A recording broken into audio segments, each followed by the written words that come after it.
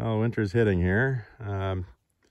So with that big, horrible storm they had in the lower mainland, up here we had some rain and strong winds. I have 2 solar arrays here. This one, in the wind, decided to go for a little sail and landed down here around Muddy. Broke 2 of the panels, 2 of the 8.